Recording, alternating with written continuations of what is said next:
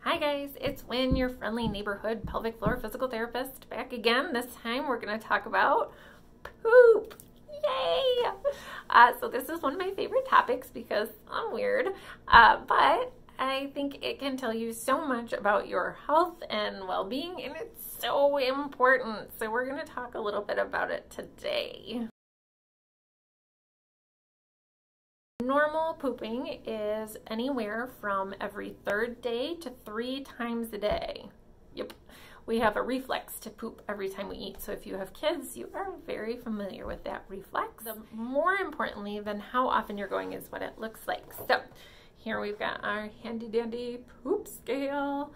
So on this scale, you want to be about a 4. If you're up in here, you are constipated, even if you're going every day.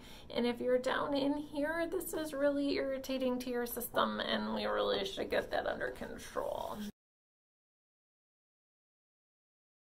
Other things to look out for are skinny poop. So if your poop comes out skinny like a pencil or a ribbon, that's usually a sign that there are some problems with the muscles, like they might be too tight.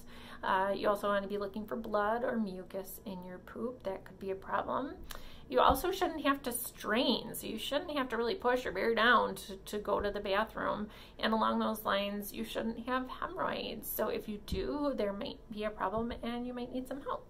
And if you're checking out your poop, the color can tell you a lot. So if it's a weird color like white or green, and you haven't eaten anything like, cake with blue frosting, that can tell you that there are some problems with other systems in your body and are things you really should be talking to your doctor about. So one of the other important things produced in your gut is serotonin. So serotonin is one of your feel-good chemicals in your body. So if you're constipated or you have diarrhea, you're not producing serotonin like you should, and even emotionally you are not going to feel as good as you should. So again, super important to be a good pooper. The other really important thing about pooping is that in your pelvis, there's not a lot of room. Right?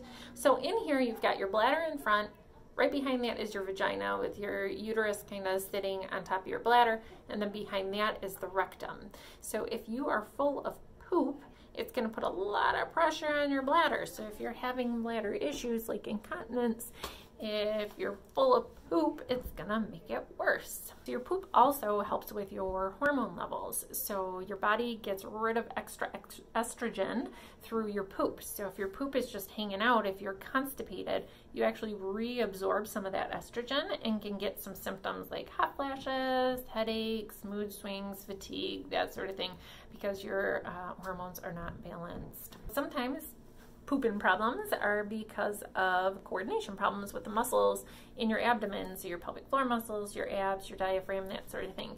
So we can also work on some exercises to help getting you more regular and feeling better.